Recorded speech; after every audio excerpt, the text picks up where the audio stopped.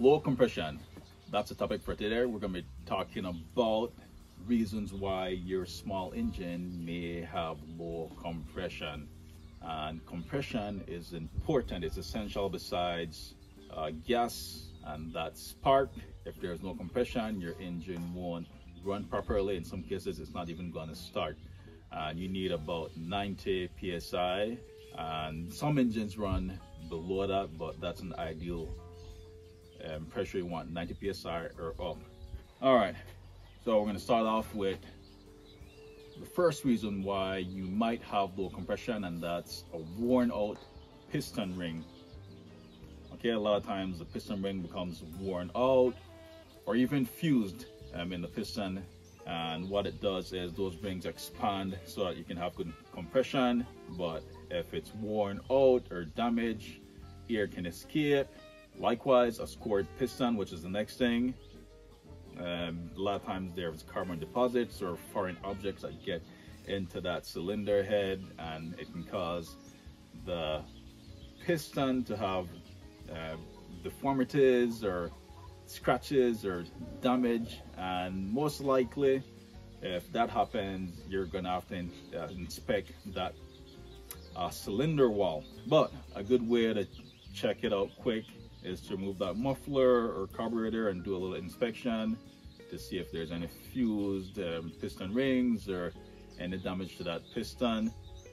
And if you're not too sure, I would say take off the whole cylinder head, take a look at that piston. If you see anything damaged, I would suggest replacing the whole entire piston. And there are kits online that comes with the piston and the rings already together.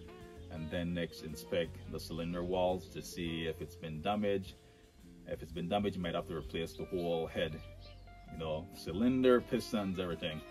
The next reason why you might have low compression is just worn out parts, loose parts. You know, if you have a lot of excess oil, you can take a look and see, or you should take a look and see if there's any kind of cracks, or if the gasket has been if it's leaking from the gasket. In that case, you'd have to remove the cylinder head and then reseal the gasket or tighten the parts, you know. So it could be several different things.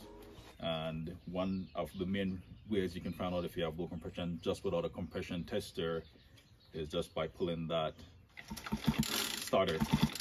So this one, I've removed the spark plug for the demonstration, but a lot of times, you know, it's a dead giveaway if you're pulling and it goes very easily.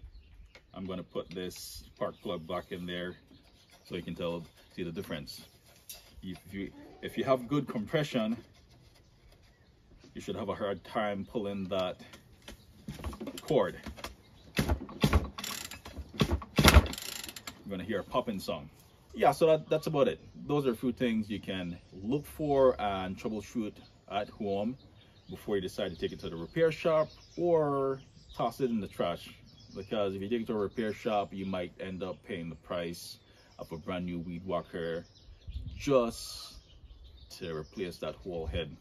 If you can do it yourself, like I said, there are kits online that you can use.